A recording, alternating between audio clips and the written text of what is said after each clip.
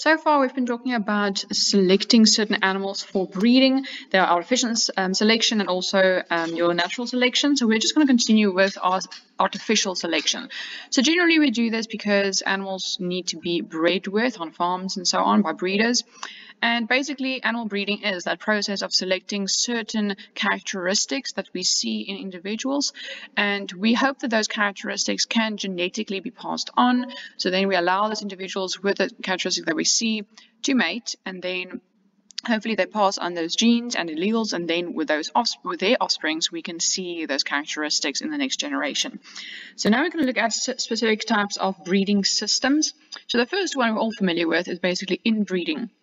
So with inbreeding, here we have a nice diagram showing two parents having 3 kids, and with inbreeding you allow closely related individuals, in this case brother and sister, to mate.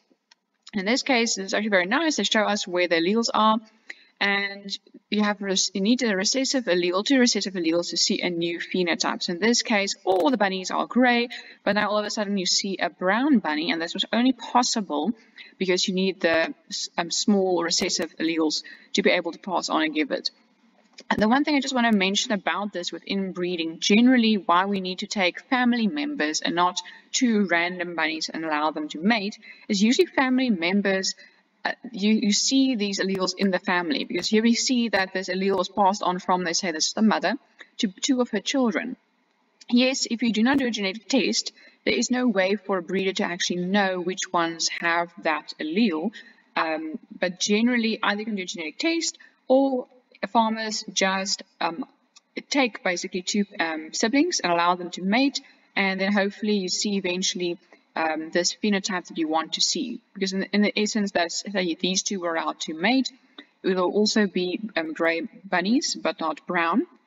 But it's a risk one has to take. But generally, in a family line, you see these recessive alleles much more easily, because it is a rare, usually that depends on the characteristic, but many things are rare and they will not pass on. You won't find those alleles just in any random bunny, in this case outside. If it is in a family setup, it usually is easier to find these recessive alleles. So the chances of them being there and then being passed on to the next generation is so much, it happens more often. It's easier to happen, better term. So in this case, if the phenotype that you were looking for is brown bunnies, you must know that there has been brown bunnies in this family line before. Otherwise, how do you know the characteristic was there? And then it will cause this characteristic then to come into the next generation when these 2 alleles happen to align together, fertilize the gametes and so on, and then you get this individual. So basically, in a nutshell, inbreeding is breeding closely related individuals to heighten the characteristic you want to see in the offspring.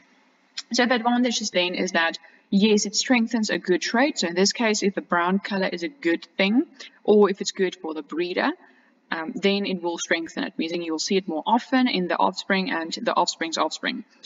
Then also there is a tendency for a strong prepotency. So generally, whatever the characteristic is, sometimes there's one parent that often will dominate its offspring, meaning the chances of it passing it on to its offspring is very good. We did prepotency in one of the previous lessons, and basically that means when one parent gives more alleles or more genes to its offspring.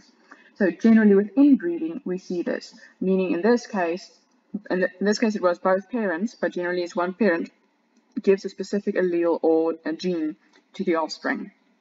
So generally we do see this happen within a family line. Then your disadvantages, unfortunately, it can also strengthen your bad traits. So meaning in this slide, it's actually more to do with bad characteristics, meaning if the gray color in this case was a good thing, it ensures the survival of the bunny species. That's a good thing, but now as soon as the brown color comes, it can't camouflage for argument's sake, and now it can easily be caught by a predator. So in this case, it's a bad characteristic. So with the good characteristics, we want to see in the offspring, which is good for us as breeders, but now at the same time, it can also strengthen bad traits that could potentially harm the individual. So then also lastly, it also causes less genetic variation. So as we can see here, in the family over here, we have a homozygous dominant individual. So that's a possibility to see. We see the capital A alleles. And we have a heterozygous one.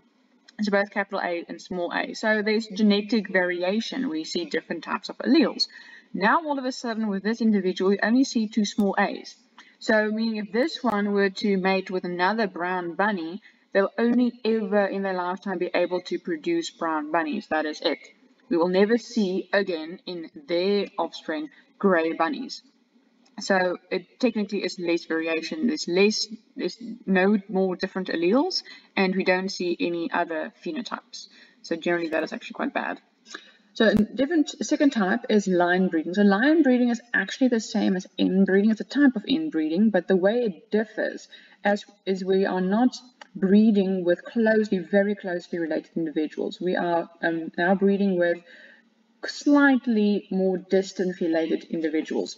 So in this diagram, we can see that here are 3 siblings, let's say sister and 2 brothers, and this one had 2 children. Now this one in essence, if it was a male, is the nephew of this one, and this one is the aunt of this one. They are related, they are blood relation, genetically related, but now they're allowed to mate and have offspring. So say this one was a specific color, this one was also a specific color, the breeder will allow them to mate because we want to see that color in the offspring as well. So line breeding uses family members, but not closely related. So it's not brother and sister, it's in this case aunt and nephew. So the advantages and disadvantages is exactly the same as inbreeding because it is a type of inbreeding. So then the third type you get is outbreeding. So outbreeding is generally what we want to see in any breeding system. It allows for more genetic variation, basically. So this side diagram does show us again inbreeding, just on the horses, same example as the rabbits. But over here is what we see for the outbreeding. So if there is one individual that happens to have a bad allele, so let's say this is the allele for blindness, but this horse can see because it has the capital A allele, so it is normal. But again, if it were to mate with an individual that's also heterozygous, it could potentially produce an offspring that is blind. But without breeding, now a random horse, unrelated from this horse, is allowed to mate with it. It happens to be homozygous dominant in this case, meaning it has different alleles. The chances of it randomly also having the recessive allele is very, very rare. So this is a good thing. So now the offspring, okay, happens to be heterozygous, but luckily this horse is not blind. So that's technically what we want to see. We want to use this method of outbreeding using completely unrelated individuals because it also brings heterosis basically into the offspring, meaning it causes genetic variation in the offspring. So yes, your advantage then is increases your genetic variety. It also reduces the effect of any recessive traits like we just demonstrated here. Then with your disadvantages, hybrids in this case is a mixture of 2 different individuals, 2 different gene pools. Hybrids may not show desired traits. So if in essence we wanted to again select for certain colors, this entire family, let's say all of them are black, but these ones are brown, we wanted to see actually black still continuing, it's possible that this one then would be a mixture of black and brown, maybe black with brown spots, or completely brown, whichever. So it may not show that trait we wanted to keep in the family line based on the fact that we're bringing in new genes. So it could be that our desired traits are not seen then, and also new undesired traits could be seen. So maybe this individual on its other genes, it brought alleles with it that maybe potentially can cause lameness, random lameness in horses. So it's something that we didn't want to select for, but happened to be in this individual, and now this undesired trait can pass on to offspring. Then also we have the crossbreeding system. So crossbreeding and outbreeding is basically the same thing, just a little bit different. So crossbreeding mainly is it's also unrelated individuals, but now it's completely unrelated in the sense that there are different breeds. So in this case here we have a bull that is breed A. For argument's sake, we can call this the Afrikaner. And cow breed number B is a completely different breed. In this case, let's say it's a Hereford. So this individual then will be a crossbred offspring. It'll be 50% of its dad and 50% of its mum. So it's not any more purebred. It's not a Hereford anymore, and it's not an Afrikaner. It's half Afrikaner, half Hereford. I can't remember the breed I said. So it's half and half. It's actually a new breed now. So it's a mixture of these two breeds. So the advantage of this is it definitely ensures heterosis. So heterosis, think of heterozygosity. I mean, it's going to be heterozygous. It's going to have two different alleles for a specific gene. So that's good because now it literally is a mixture of these two individuals. It generally has a better immune system, maybe more pest resistant, things that one of its parents maybe is not. So it's genetically better, and it makes it phenotypically also better usually.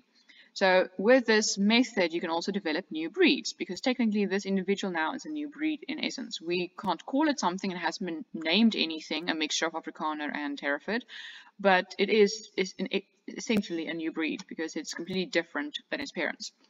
Disadvantages though is more than one male is needed to be effective.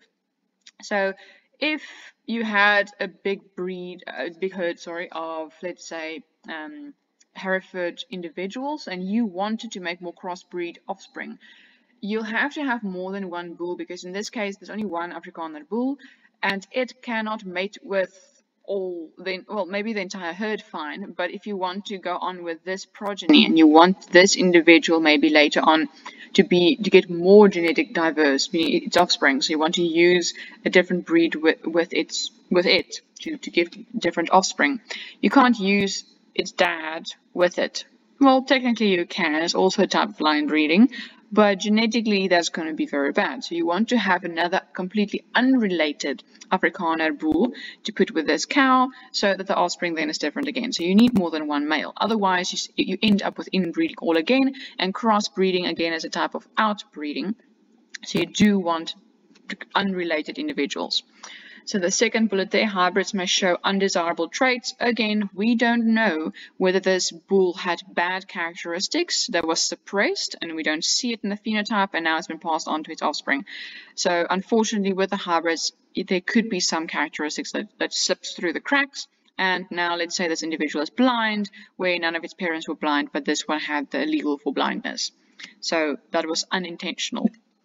Then we have upgrading. So upgrading is actually something that takes a long time to do, but it's a cheap method of getting your herd to a pedigree level. And with that I mean they could have more weight, they could produce more milk, all these characteristics again that we want, that breeders look for. So with upgrading, usually you've got an individual that's usually inferior and one that's superior. Okay, let's make it the other way around. This one's the bull. So let's make the bull superior.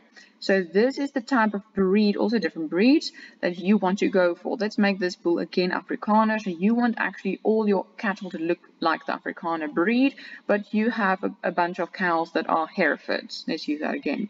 So in your mind, in the breeder's mind, Hereford is inferior. You want to bring in more Afrikaner blood. So what you use then is you crossbreed again, get offspring that's 50-50, but then you use this bull again from bull B. In this case, I see they rotate between A, B the whole time, but you can also do it in a breed that is bull B, B, B, B the whole time. So not necessarily the same bull, but different bulls, but of the same breed. So here we have again 50-50, so then you put again a type of bull that's breed B, more Afrikaner, and eventually you'll get individuals that look more like the Afrikaner breed. So this is a cheaper method of getting your entire herd, their offspring, to look like the Afrikaner without you actually buying a completely new herd of Afrikaner individuals. So it's going to take longer, maybe 5 years, 10 years to get all the offspring and their offspring to look like Afrikaner cattle, but it is definitely a cheaper way than you going and buying all of them together and having a completely big herd with Afrikaner individuals. So economically, it's better this way to get to that pedigree level, to get them all of them the same breed, well, closely anyway. You'll never get to 100% Afrikaner, there's still going to be some genetic information there coming from the Hereford line. Okay, so also it ensures less unwanted traits compared to inbreeding. So it's not really inbreeding because, again, you can use different types of bulls, but they are from the same breed. So usually this is unrelated individuals, so it is better than inbreeding. So then disadvantages, unfortunately, like I mentioned, it is time consuming. It's going to take a couple of years to allow your herd to actually look a certain way, in like a certain breed you want. And also they are generally slow improvement after the third generation, meaning, as we can see here now, all of a sudden after breeding once, 2 different breeds, they're 50-50. Then after a while they become 25-75 if you again put the Afrikaner there. So the Afrikaner amount of alleles will be 75%, then 62%, 37%, blah, blah, blah, blah, and eventually you will never get to 0. You'll never get 100% Afrikaner. So as time goes by, less and less alleles gets added. You can see from a mathematical standpoint. Then also we have species crossing. So this I think everybody is familiar with. So this is when you cross 2 completely different species, in this case a horse and a donkey. They are genetically related because they are of the equine family, 4-hooved animals, but they are different species. They've got different amount of chromosomes, but they can be crossed and produce a new offspring that is a new species. I mean, a mule is not a donkey and it's not a horse. It's something in between. But something to remember about this is that donkeys are sterile. So even though we do say they are a new type of species, they are not really a species, because species, by the definition, are able to mate and reproduce, and these guys can't reproduce. Every time you want a new mule, you have to allow a horse and a donkey to mate to give you more mules.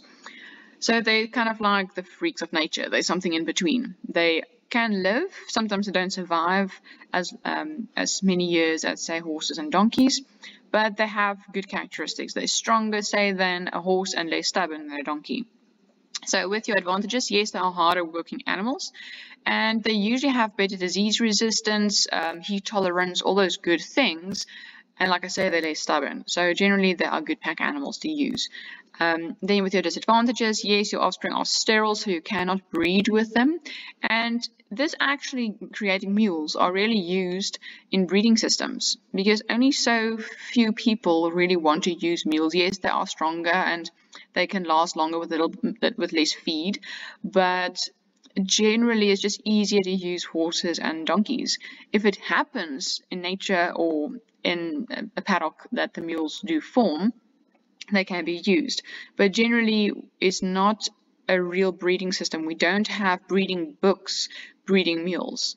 There's so many pedigree levels of horses and donkeys and not really mules, so it's just a rare thing to use. And that is it for this lesson.